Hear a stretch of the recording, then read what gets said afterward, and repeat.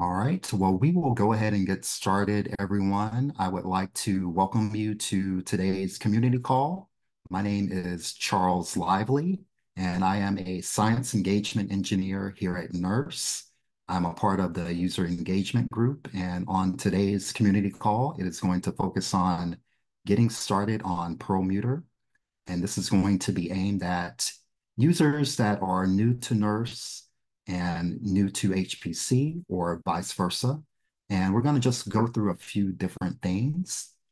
Um, Overall, a view of the agenda for the next hour. We'll just do a welcome and introduction to NERSC, overview of our hardware and software, interacting with NERSC, user responsibilities and expectations.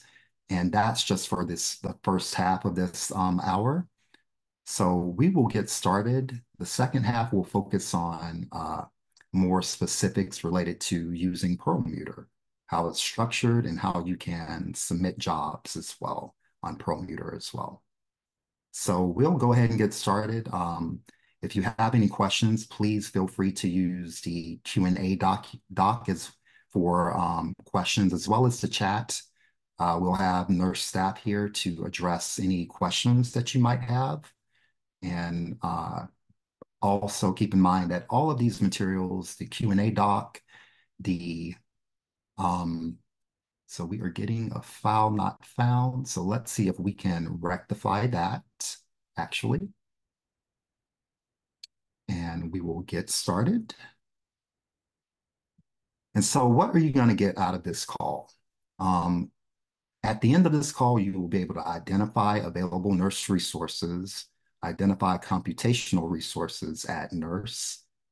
You'll be able to demonstrate how to submit a consulting ticket and demonstrate how to submit a job using Slurm on Perlmutter.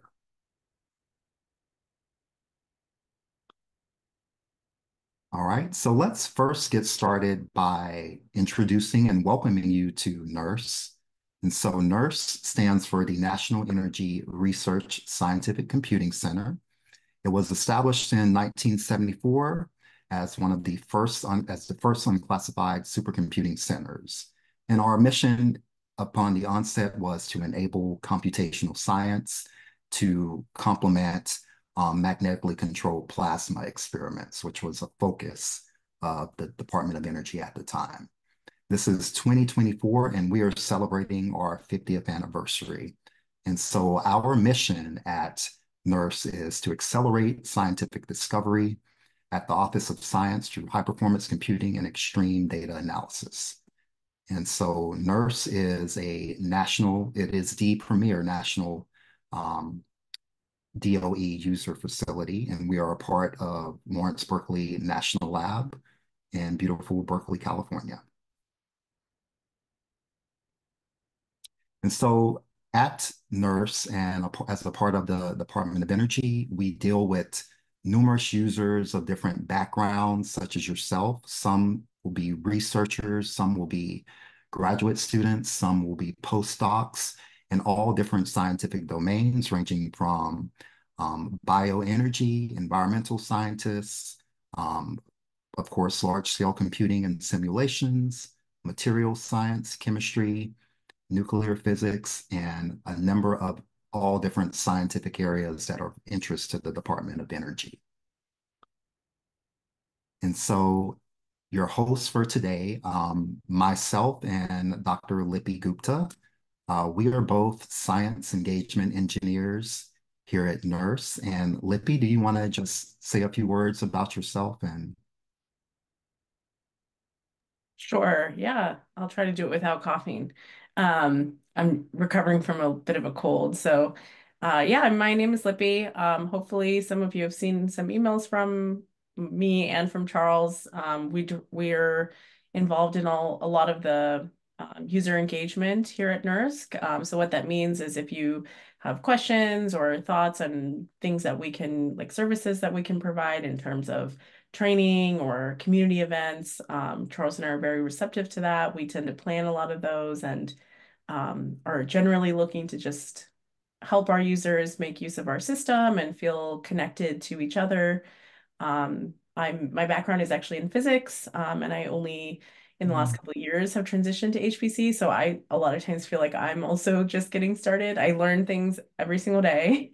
And there's a lot to learn, but I think it's very manageable. And Charles and I are both also really involved in making sure people um, can kind of onboard into our system and start using it and doing their science. So any of those things that you feel like we could help you with, please do not hesitate to reach out to us. And thank you, Lippy. And my apologies, I forgot about your voice. So thank you for even just taking a few moments to speak. Um, and my name is Charles. Again, with Lippy, we're both science engagement engineers. And so my background is actually kind of the reverse of Lippy. My background is in computer engineering, performance modeling, and optimization, specifically energy aware computing. So for me is actually, I've always worked with scientists and whether it's a physicist or a chemist that are modeling and simulating applications. And I work with them to figure out strategies to optimize and improve that performance in whatever aspect needed. So we're both science engagement engineers here, and it is basically our job to help you be more efficient in using our resources and accelerating your science. So as you go through this hour and as you become more familiar with NERSC, please reach out to us for questions, support, recommendations, anything that you think we could provide to you to make your journey in science on Perlmutter at NERSC more efficient and effective. So continuing on, we have our user engagement group here.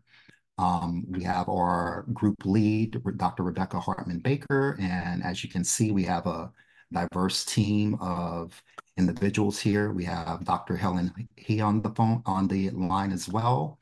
And our user engagement group is here to help you achieve and use nurse resources efficiently. And so as a part of nurse users, you are a part of the nurse user group. And we have a community of nurse users that we work together with to provide all of the necessary support and resources available. So if you're not a part of the nurse user Slack, please be sure to join. We have various special interest groups and whatnot available for you as well. And also, if you have never attended or if you are interested in attending our annual meeting in October, that will be October 22 through 24 for our 50th anniversary. And so again, welcome to NERSC. Now, as users, you also have responsibilities and expectations. Specifically, we want you to be kind to your neighbors and making sure you're aware of using shared resources. Ensure you use your allocations smartly as you are working with a project and a group of other researchers. Make sure that you back up any of your data and material, especially from scratch, because we do have a specific purge policy. So if you do not touch a file, it will, in a certain amount of time, it is purged. Be sure to make sure that you acknowledge NERSC if you use any of our resources for your science, and be sure to pay attention to security and make sure you do not share your account and password information with others, as that is a violation of NERSC policy and could result in you using access to available resources. And so again, NERSC by the numbers, we have over 10,000 users around the world across various institutions. And a large part of our demographic leans towards students and postdoctoral researchers, but we skew all different types of ways. And at NERSC and at Berkeley Lab, we do a lot of science. We have had numerous Nobel Prize winning researchers and scientists here. And again, our goal is to help accelerate science. So hopefully maybe one day one of you will be on this slide as well. And so now let's talk a little bit about what we have here at NERSC for you, the users, to use. And that's going to be our hardware. And so at a high level, we are incrementally always working on and developing our next systems. Currently, we are on NERSC 9, the Perlmutter system, and it is named after one of our Berkeley Lab scientists. We're currently exploring requirements for our next system, NERSC 10 and beyond. And a little bit of perspective, the first nurse system I used as a grad student was the nurse 3 system. It was called Seaboard, I believe. And that was way back in 2007, 8. So the nurse history and the roadmap to procuring large scale system is just historically what we have done at our organization. And so NERSC 9 is Perlmutter. It is named after Saul Perlmutter, who won the Nobel Prize in Physics in 2011 for discovering the constant at which the universe was expanding. Okay.